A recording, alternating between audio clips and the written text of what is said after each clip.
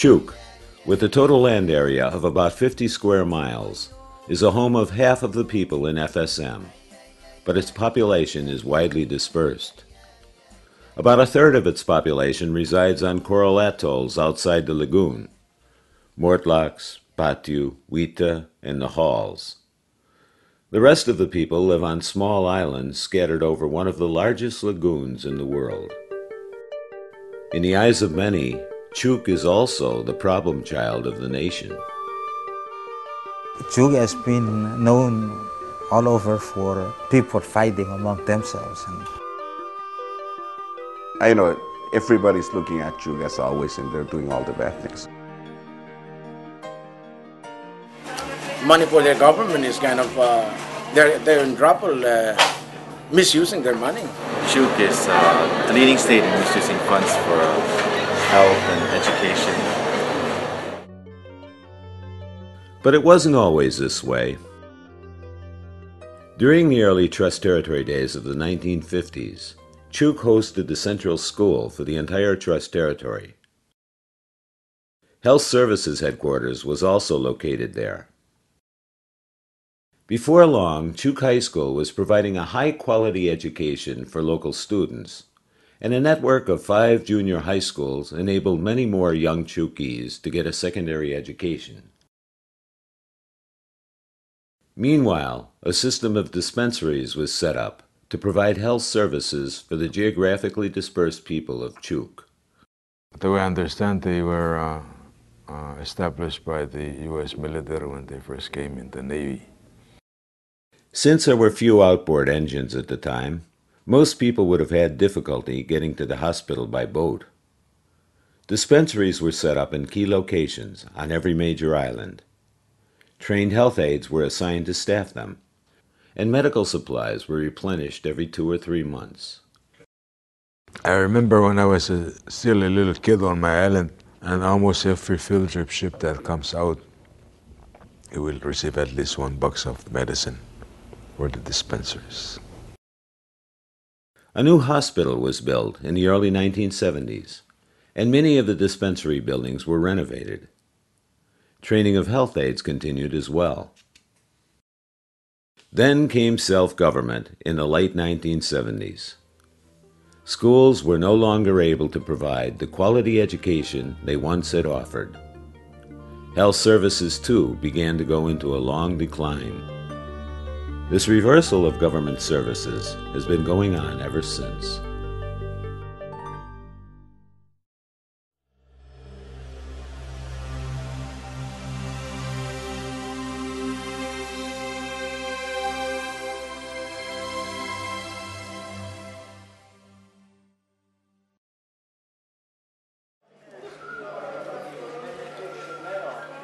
Here is the Chuuk State Hospital on Wena. Despite the fact that there are 78 village dispensaries scattered throughout the islands, many people still come here when they get sick. We here at Mike Sem decided to talk to a few of them to find out why. These two women come from islands with dispensaries. Why would they need to come to Wena? This couple from Fara should have a dispensary as well. The dispensary land was purchased by the government, but somehow the landlord reclaimed it. This woman lives near two dispensaries, Nukan and Inika. Yet most of the time she comes to the hospital because these ladies live in a village where the health assistant works from his own home. They have come to the hospital because they don't really like this arrangement.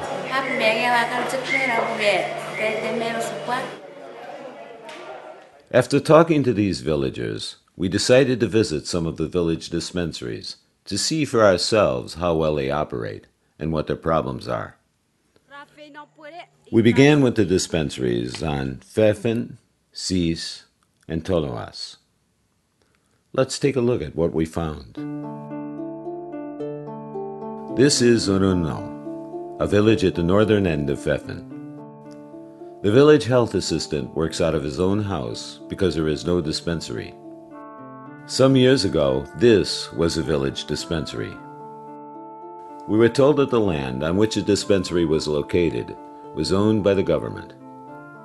But this piece of land and the building on it were given to a Mortlakese in exchange for a piece of his property on Satawan. Now the village has a health aid, but no functioning dispensary. Unangoch village, a mile or two down from Ununno, has its own dispensary building. A former village chief donated the land for the dispensary, and the municipal government provided the funds to put up the building. Hermas Antonio is a health assistant here. He walks from his own village, Ununno, to Unangoch every day to work at the dispensary. He is in the dispensary from morning to evening, except when he has no medicine for his patients. Medical supplies. Here's what he has to work with: a bottle of Tylenol, a bottle of antibiotics, a stethoscope, and some medicine for diarrhea.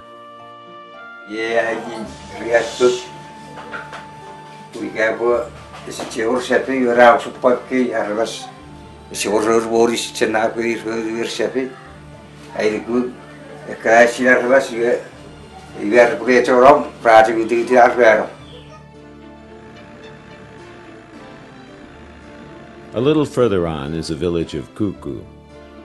We spent some time here finding out about their dispensary and even had time to shoot a few baskets.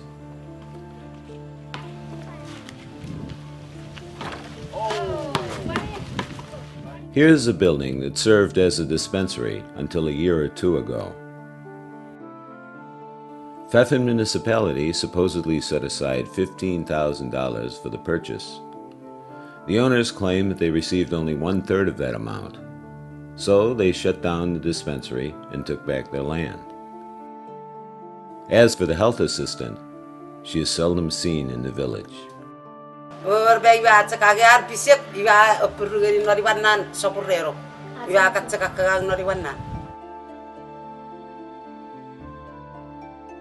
There's no dispensary building in Sapore either. The piece of property that the municipal government purchased for the dispensary was instead turned over to the new junior high school. But even if the land had been kept, there still wouldn't be any dispensary. The money allocated for its construction was used by the former mayor for other things, people say. At the end of a long climb up a steep path is a house that serves as a dispensary. The health assistant has been working out of his own home here ever since his dispensary was torn down.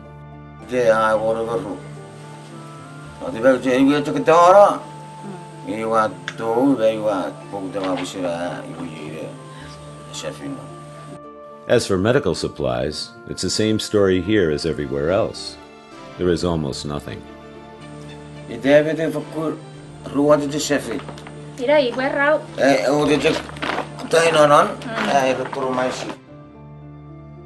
Like everyone else, though, he is drawing a full salary for doing what he can with his meager supplies.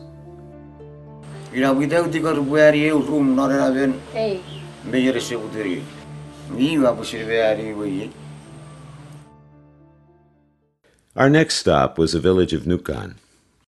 After a long walk and a stop to ask directions, we finally came to the dispensary building. And Nukan, Ikea, Itanukan. Okay, We dispensary. Instead of finding a health assistant inside, however, we found this fellow. Here, is it or is it get Tokyo Charakan? We are what a bay. Bravo to get Sibora, where I wear our Rajaket Yaron or pull is it over zero. Ah, it must be another land lease problem.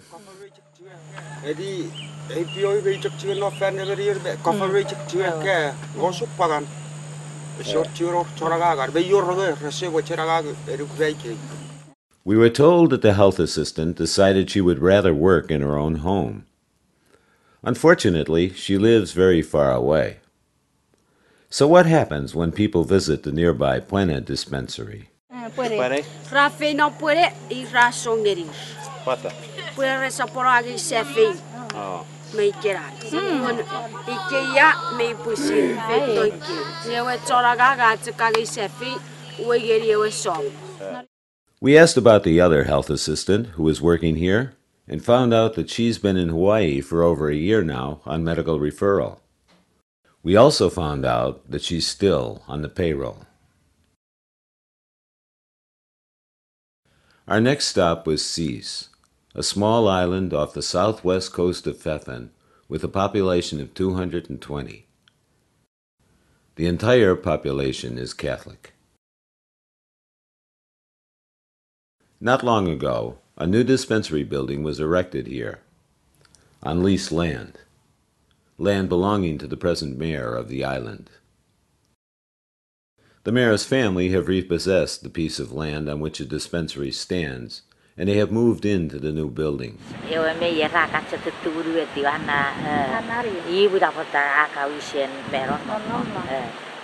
They claim that they never received the full lease payment for their land. Others say that they did. Whatever the case, the family says they will continue to live in the dispensary building until their own home, destroyed in a recent typhoon, is repaired. Meanwhile, the health aide, a nephew of the former mayor, is living on Wera. He was not on Sis when we visited.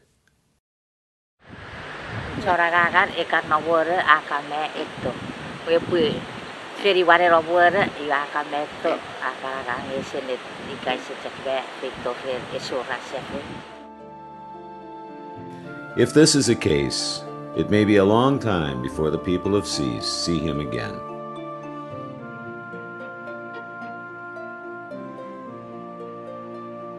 The problems on Phefen and Sis are not unique to those islands.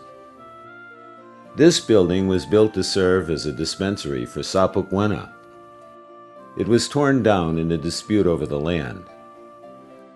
Later, a new dispensary was built in Wichop, at the other end of Wena, but the structure was never used.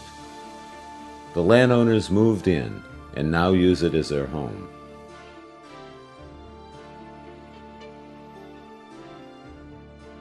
During our visit to Toloas, we had trouble finding the dispensaries.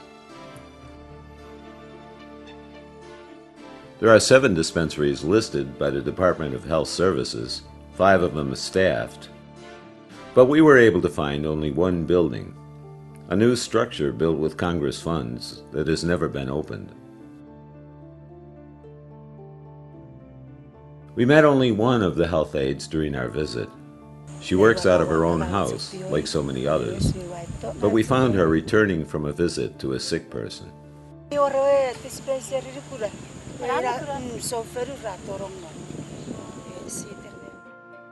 In the early Trust Territory days, there were 3 dispensaries here: Kuchua, Erin, Saparong.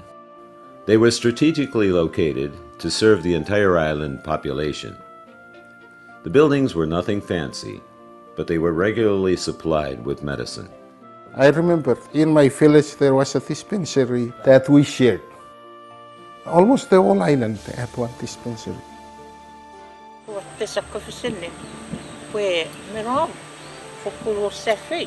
Mi venga dispensaries nga mi favor sefi si ato e finna si sefi. And today, what the use of going to the dispensary when they don't have nothing? That's why every time they get sick, I'll always come to the hospital. The hospital, outpatient clinic, always crowded. it's no wonder people travel all the way to Wera when they're sick. The island dispensary system is not as effective as it once was. Why? The land on which many dispensaries are located is private land. The government is required to pay high leases for this land. The landowners will sometimes take back the land, even when a lease has been signed. Wasiri fefeito a orosukosukera arabasiri ko dispensary. Osukosukera won arabasiri dispensary purawa tirapagi melferuer. Municipalities were given the funds to purchase outright land for dispensaries and schools, but many have failed to do so. Only half of Chuuk's dispensaries are on government-owned land, and many of those are in the outer islands. There seem not to be so many problems with the lands that have been outright purchased. But for those lands that the government is still using and still owe the landlord money, they have problems. Another problem is that what is called a dispensary is often just a single room in a family home. The health assistants are placing the dispensaries at their convenience. They take them to their homes. Sometimes people from the village are hesitant to go to their health assistant's home because they don't want to disturb the family, or more often because the house is quite distant from the main village. The rule of thumb seems to be, where the health aide happens to live is where the dispensary is to be found.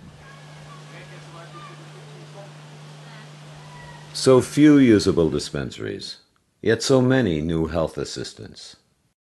Health aides are multiplying faster than dispensaries right now. They increase their employees for dispensaries. They always have like trainings and they keep those people. Some of these new health aides are political appointees who do not have a place to work from. Many are not trained for their work. The next rule of thumb: appointment of new health aides leads to the creation of new dispensaries, whether needed by the people or not. In addition, the government is paying for the services of some health aides who are not even living on the island they're supposed to be serving. They remain on the payroll even while residing abroad. But somehow we're kind of taking it easy and taking it for granted that we still can get paid even though we don't really do our job. I think more control should be applied. Paying people who don't even work? It seems that money could be better spent. Medical supplies are short just about everywhere. The result is that the health aide cannot help his people, even if he's on the job every day. The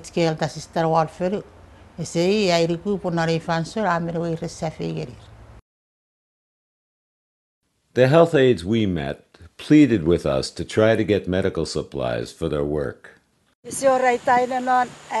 Antibiotic, amoxicillin, and penicillin is your. So even if the dispensary is open, the shelves are empty.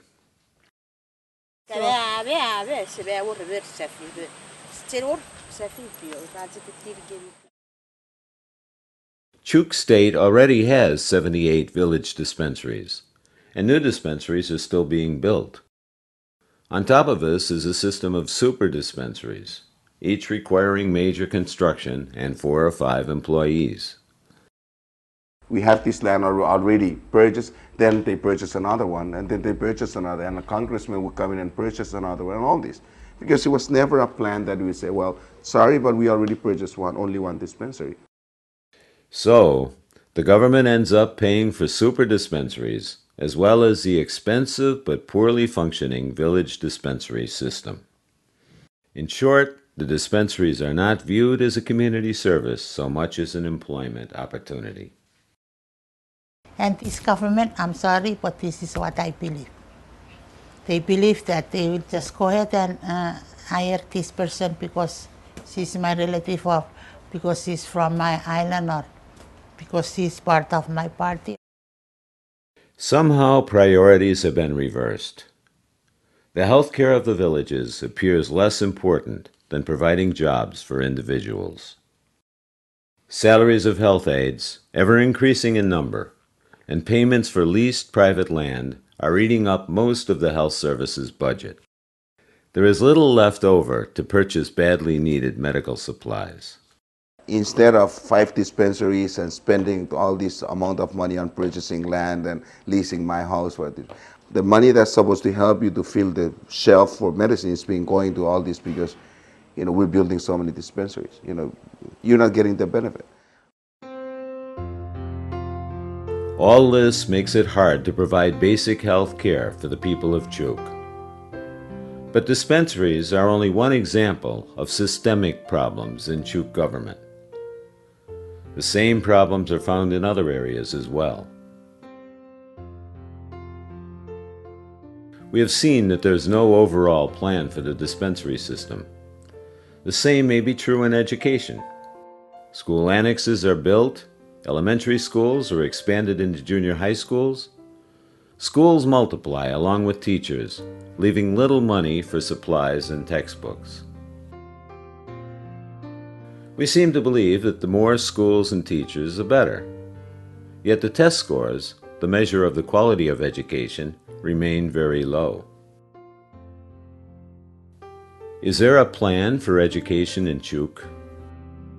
You know what happens? I've been working under 4 different governors, or 5, whatever the numbers. Each administration comes in with a totally different plan. They come in and they have, well, forget about that, we start this one. This one we come in, forget that, and we're going to start this one.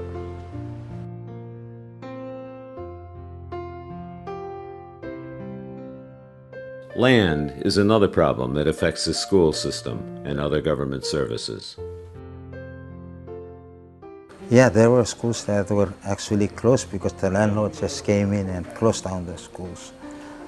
And even the office here, from time to time, this landlord would just come and just close the door, and we had to stay outside because of that payment. The airport is another prime example. At one time, this was public land. It was returned, however, and now the government must pay hundreds of thousands of dollars a year to lease it back. Government buildings, roads, and facilities all require land.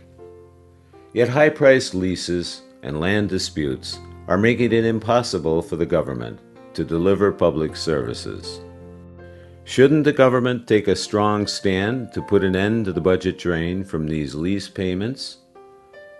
Lease payments may put money in landowners' pockets, but they cripple the government. Some of the dispensaries I know were built by the governments, local or state. Then the landowners still come in and chase everybody out and reclaim the property. And the sad thing about it is that nobody seems to look into the issue to rectify it, to correct it. Enforcement of the rules is difficult in Chuuk, everyone tells us. Whether protecting the government's rights to its own land, or seeing that employees are not paid for doing nothing. Because maybe I decided to fire the person, but the people on the island, as well as the chief, or mayor on the island, they don't agree with me because the guy is their relative. We all would like to keep everyone happy, but at the expense of an effective government that can deliver the services its people need. And then there are the new positions created solely to benefit those hired. When we submit the budget, we already know who our staffs are. But sometimes when we receive the budget, we can identify some insertions of names. Some of them have the qualifications, but some don't have the qualifications. This political patronage affects more than just schools. There is insertion of positions, not only in public health or in hospital, health services, in all, almost all, especially police station, public safety, and I think it's education also. At a time when downsizing is mandated in every level of government, Chuuk State is training an additional 150 public safety officers, doubling the size of their police force. When money is already short, why do leaders hire new employees? Because you're looking for votes, right? Yeah, medicine don't vote, and just like books. Perhaps this kind of thing happens everywhere. Politicians always take care of their own. But there are usually limits to what people can expect through the informal patronage network. In Chuuk, the limits are stretched to the point of making it nearly impossible to provide basic government services. The government in Chuuk seems hard-pressed to set limits and enforce the law. Perhaps this can be explained, at least in part, by the lack of political rule in the traditional Chuukese system. Chuuk politics is different from politics elsewhere.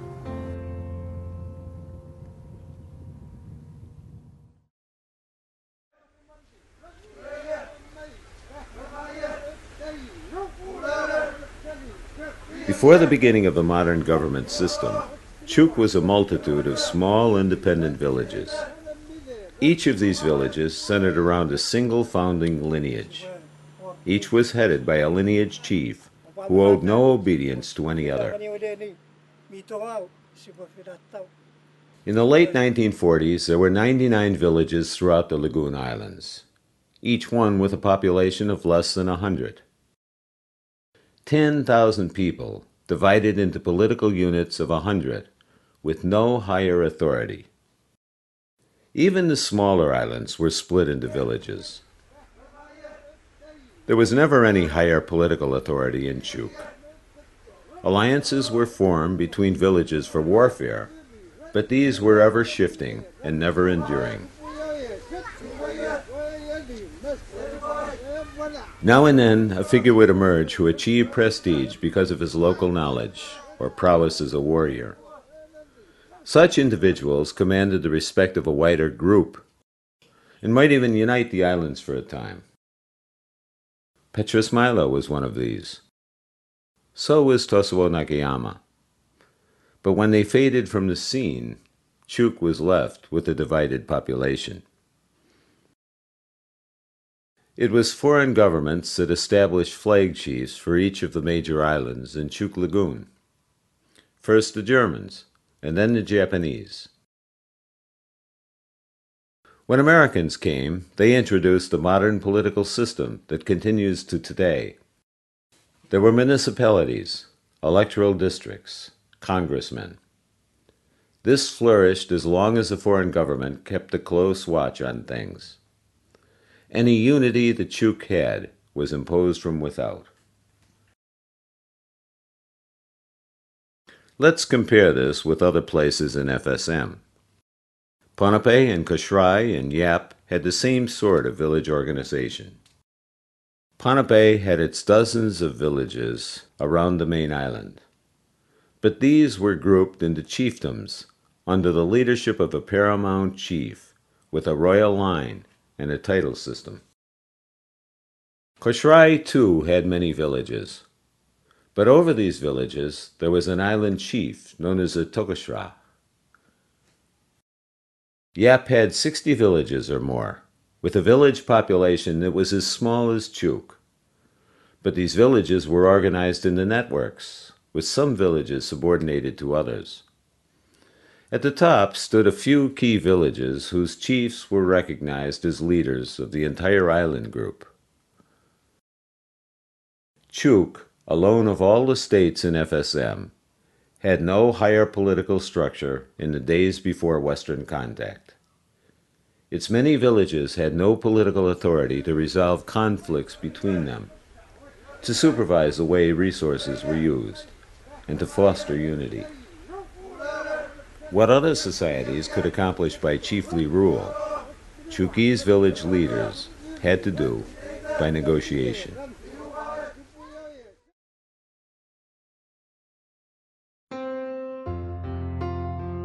Regionalism is a fact of life in a politically fragmented society such as Chuuk. Some people are sitting in the legislature and they think about the region instead of thinking about the whole Chuuk state. Everybody wants a share. Everyone looks out for his own. If there is money, if there is CIP money, every region would like to have a piece. To deal with this, Chuuk has adopted the practice known as Ichietiu. This means breaking up something into small parts so that it can be distributed equally.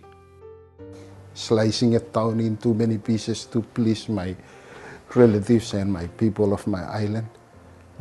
So everybody is getting a little piece, nobody is full, nobody is satisfied. Nobody's satisfied. But in a society without chiefly rule, how else could resources be allocated? During Compact 1, Chuuk appropriated to the municipalities 40% of the CIP funds for municipal projects. This is Ichietiu in practice. No other state did this, because municipalities usually do not have good accounting systems and are more likely to waste money on projects that benefit only a few people. The mayors often would distribute the money they received in the same way, with a little money going to almost everyone. Ichietiu again. For example, the councilmen, they have our CIP money in Uman municipality. So they meet and they divide among themselves. And they come to their section of the village and they cheating. Say, here's your fishing project. Here's your farming project. Negotiation with others for their share. This has always been the key element in Chuukese government. In traditional times before the coming of colonial rule, and again after self-government. Negotiation with landowners over dispensary land, and over land for schools, and over land for the airfield and for government offices. Negotiation with mayors over the distribution of funds, and with every group in their municipality. Isn't this true everywhere? Yes, but in the other states there are people who have status independently, sons of chiefs and the like. There is a tradition of rule which imposes limits on what can be negotiated. Authority in Chuuk, it seems, is bestowed by making alliances, by expanding personal networks, by bestowing jobs, land payments, and other personal favors. This is how power is gained and kept. And we elect people with that attitude, I, politics of Ichietiu. We don't look at the bigger picture. In Chuuk, as distinct from the other states, everything depends on personal ties and affiliations, for there is no hierarchical political system.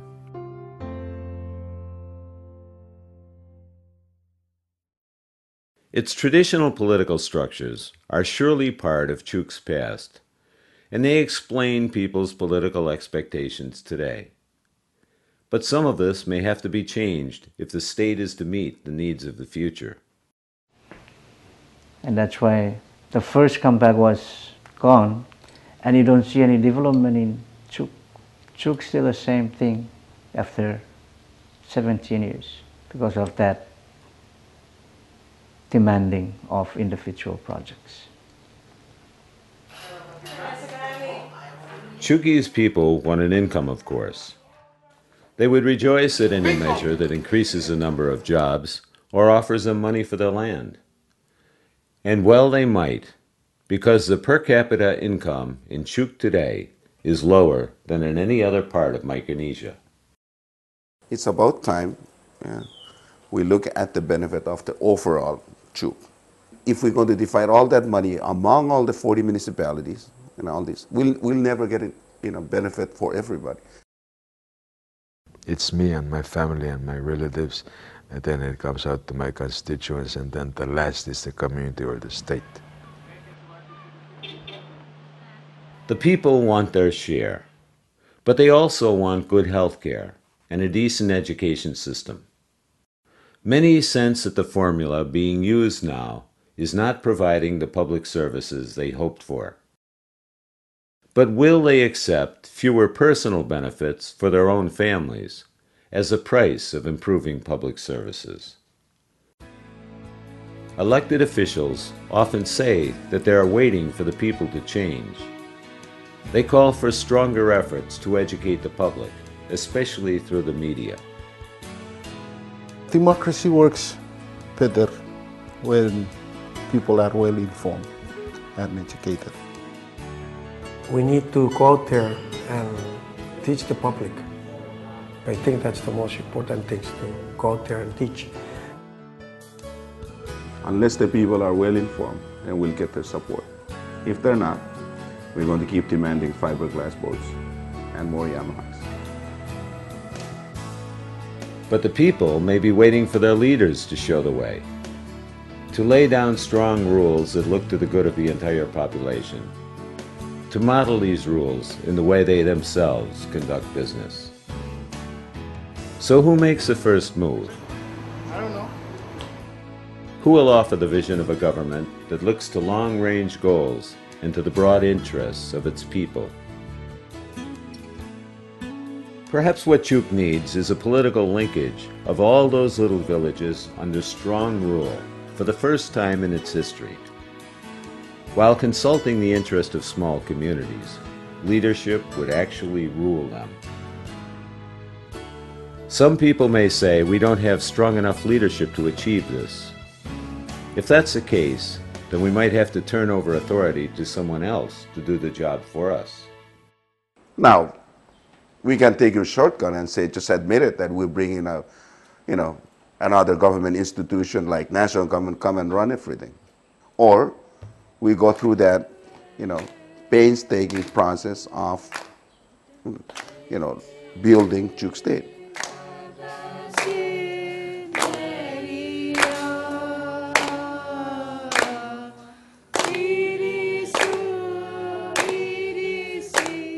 Chuuk, a place of friendly people, smiling faces. Chuuk, with its strong business community, its hundreds of stores, its well-maintained churches.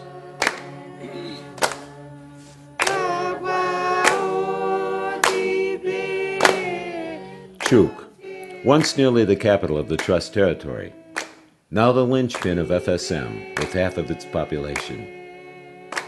Chuuk, which provided many of Micronesia's outstanding leaders in the long march to independence.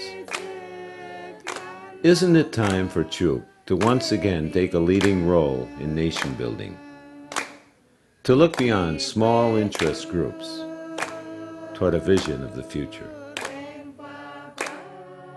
We know we need changes, to put action to make the changes. That's the challenge. And hopefully it will come from within.